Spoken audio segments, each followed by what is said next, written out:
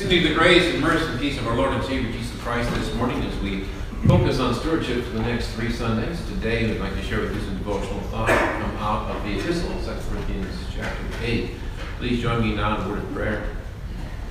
Father, once a year, O Lord, our church puts before us an opportunity to reflect on our stewardship.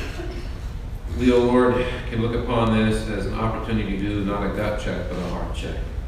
To see where our heart is, to see where our treasure is, by the amount of things we are doing with our time, treasures, and talents, and how we proportion them out among ourselves and upon you, and upon our neighbor. Help us, O Lord, to evaluate our stewardship in a godly light and to respond in accordance. In the name of Christ we pray.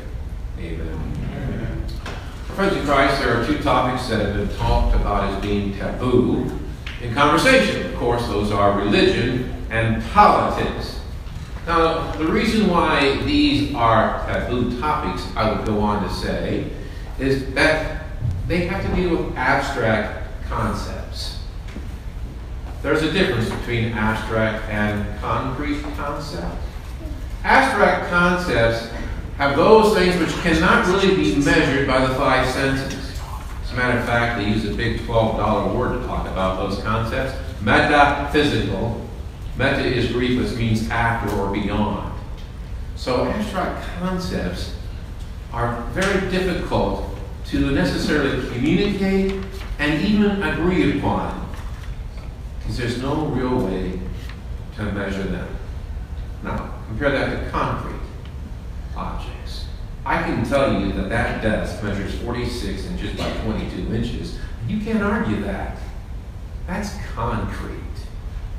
And so when we look at this topic of stewardship this week and next 2 Sundays, some may think, the church should probably just kind of stay away from stewardship because it creates hard feelings. People don't feel comfortable and they get a little nervous about it. Well, that's because stewardship consists of both abstract and concrete objects. What is concrete about stewardship? You can actually look at what you're doing with your time and your treasures and talent. You can objectively measure these things. But where it gets abstract is when we begin to debate what is the proper ratio.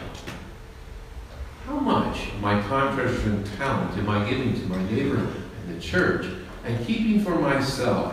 And is that ratio proper? That's where it gets abstract.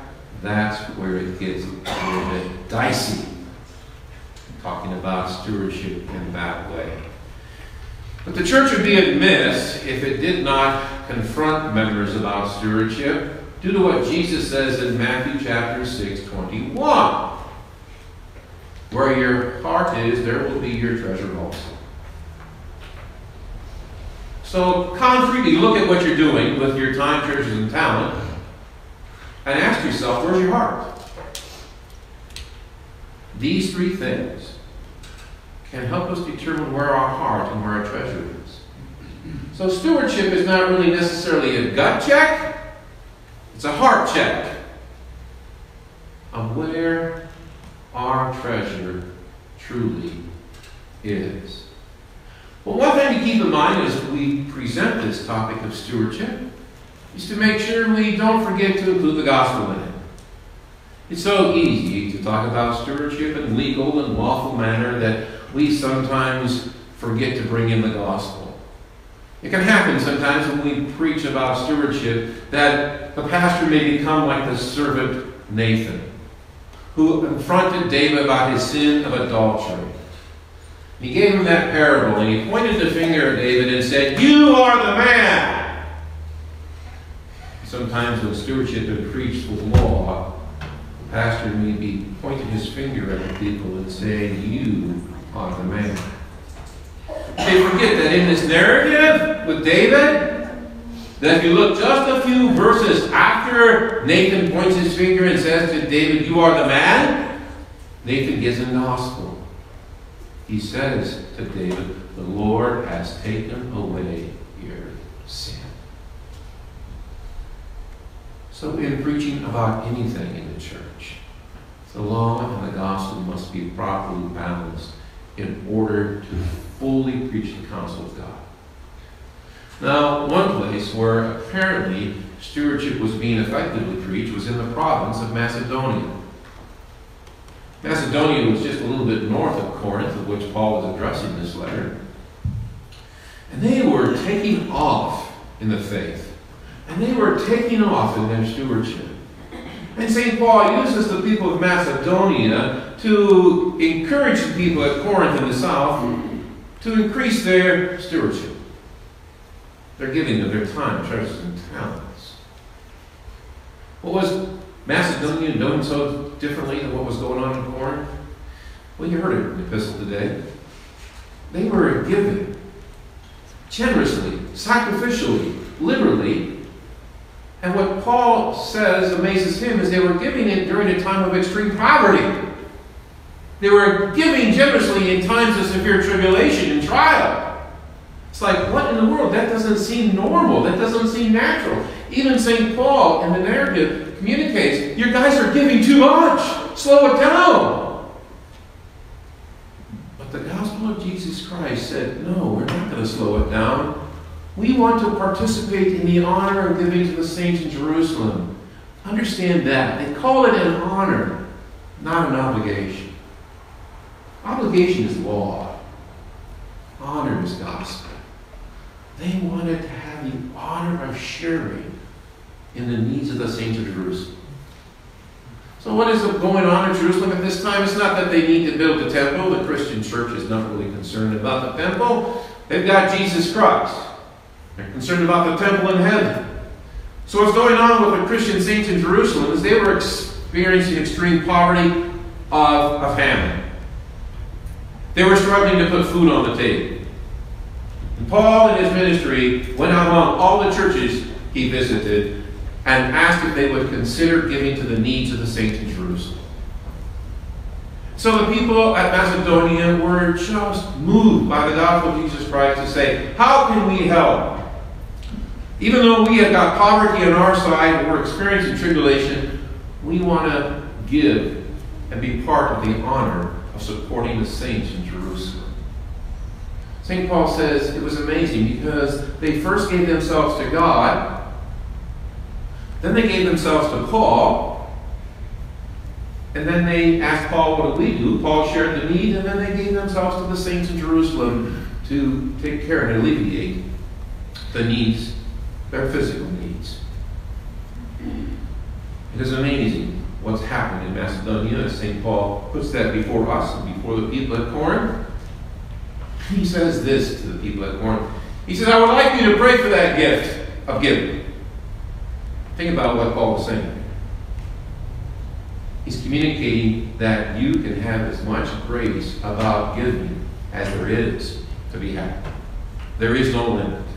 You know, St. Paul kind of says the same thing about the fruits of the Spirit. You know, love, joy, peace, patience, self-control. Against these things there is no law. It means you can have as much as you want. There is no limit. So therefore you go back to the same thing here with the grace of giving. Paul says you can have as much as you want in the grace of giving. There is no limit. Just pray for it. He said, you know, you people at Corinth, you pride yourself on all the gifts of grace you have, knowledge. You got this great gift of discretion and ability of speech, and you got your great gift of diligence. You guys want to brag about all that? Why don't you start bragging about giving the grace of giving? So what holds us back for praying for that grace? Think about it. What holds you back from praying about that grace?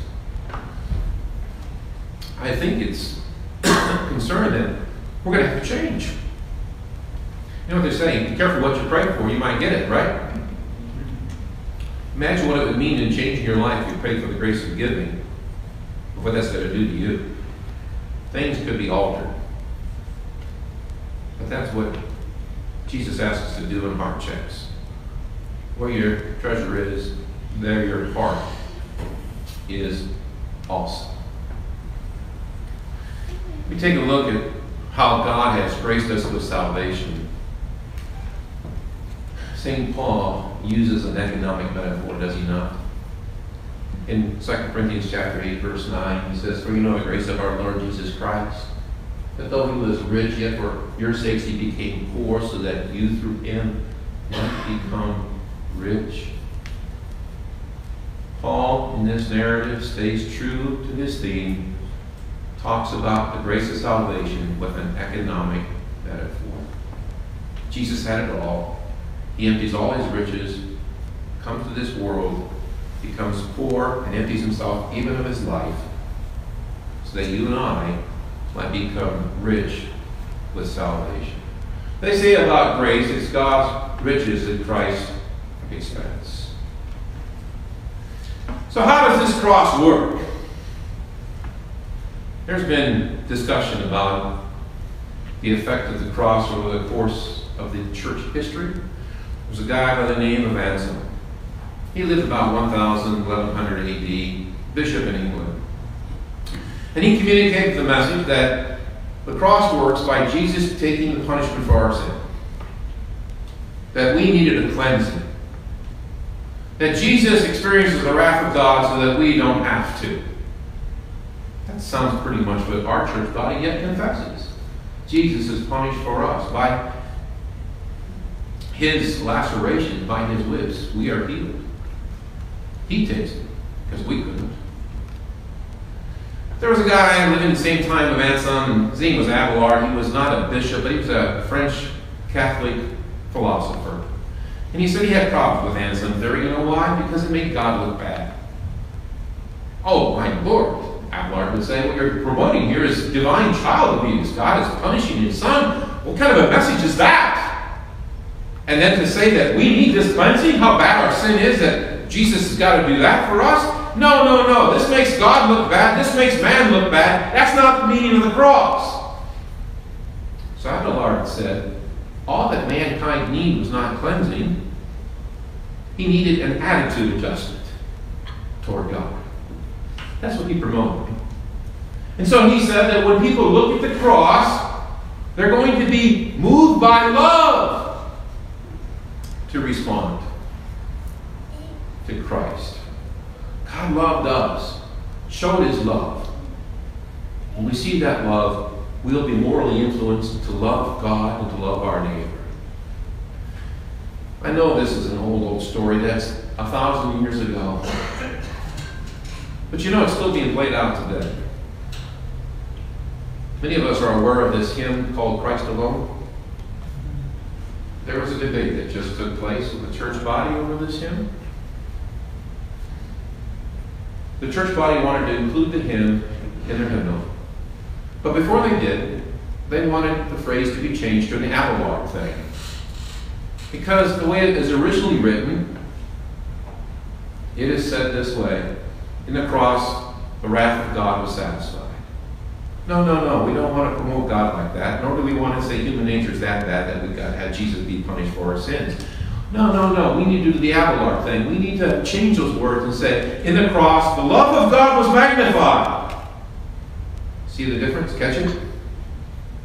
Wrath of God was satisfied. Anselm. Love of God was magnified. Abelard. Things have not changed. The debate continues to go on.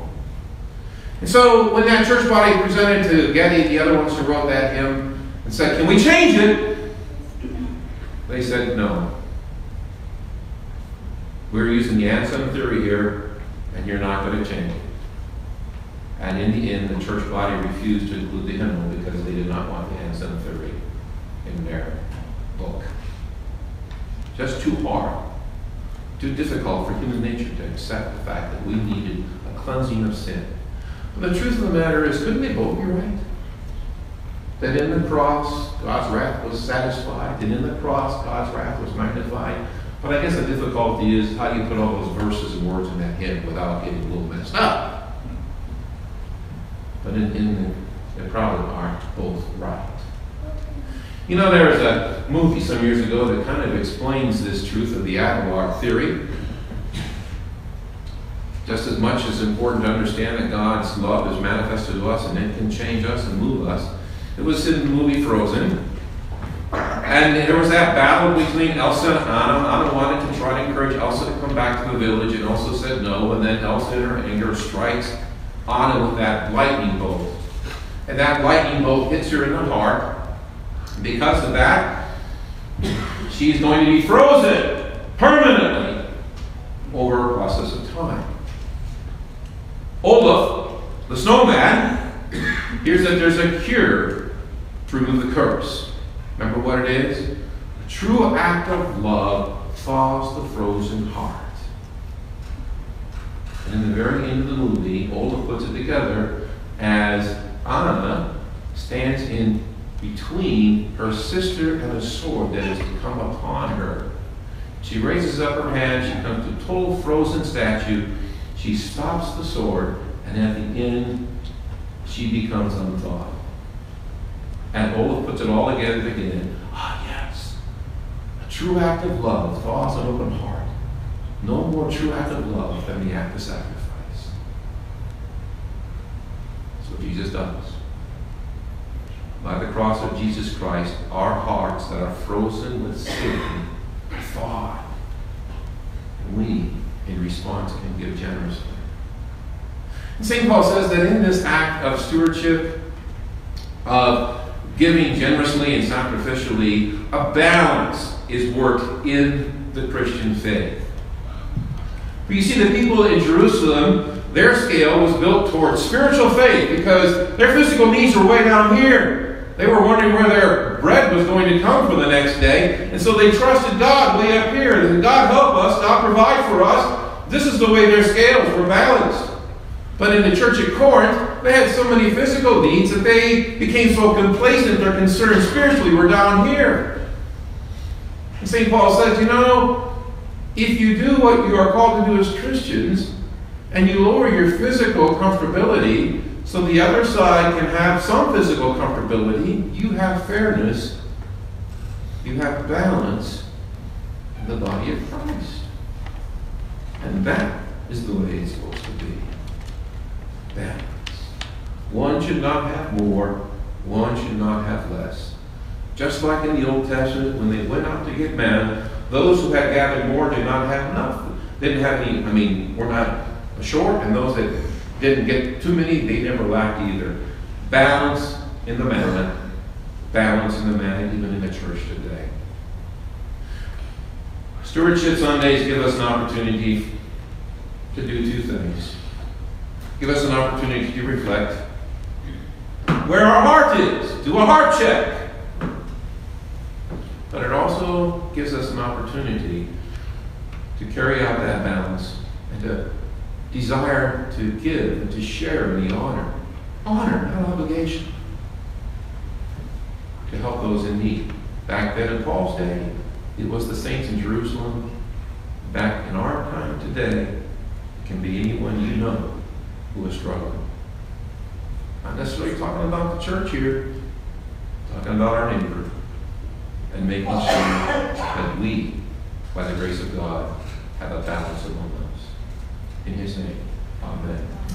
Now may the peace of God, which surpasses all understanding, keep your hearts and minds.